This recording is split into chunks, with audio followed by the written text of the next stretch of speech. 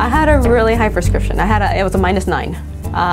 Horrible. It was Coke bottle glasses. Even after school, even after learning the process and all that good stuff, I was still scared. And I actually saw a patient who was actually a very similar prescription as mine before Lasik. I saw him the one day post-op, and he was in tears because he was actually able to see 20/15, and he had never been able to see that. So I was like, you know what, if he can do it, so can I.